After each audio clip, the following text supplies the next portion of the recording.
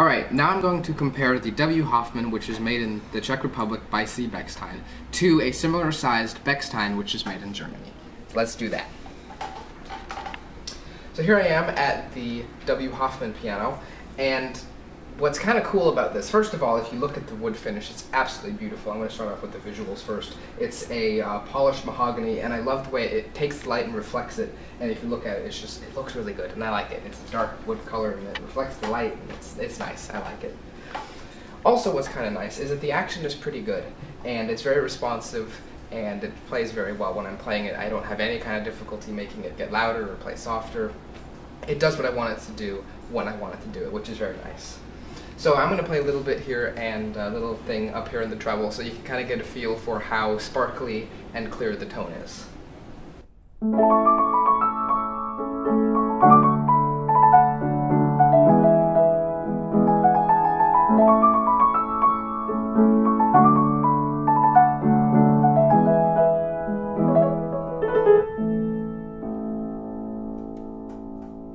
You guys heard that probably sounded very nice, and the treble is very sparkly, which is typical with these European pianos. It has a very nice, clean sound to it, and it's a very good piano.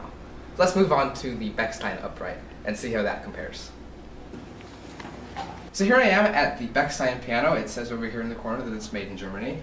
And as you can see, it looks a little bit different from the W. Hoffmann. This is a satin walnut finish, whereas the Hoffmann was a polished mahogany. I personally prefer the polished mahogany look, but everyone has a different opinion. So someone out there might really like a satin walnut finish, which would mean they'd really like this piano.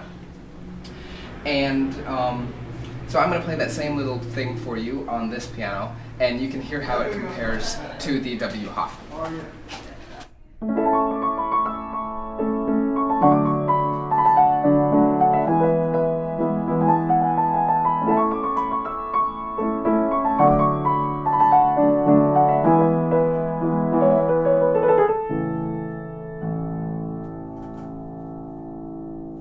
As you can probably hear, the Bechstein piano is a little bit better. I think that the tone is a little bit clearer, and I also think that the action does respond a little bit better, and it has slightly more response, and you have a little bit more control over what you're playing.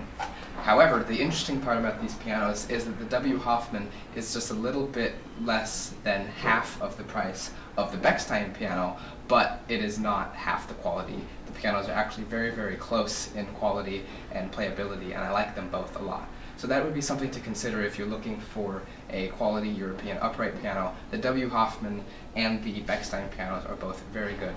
And I hope you enjoyed this comparison video, and I hope it helped you out a little bit.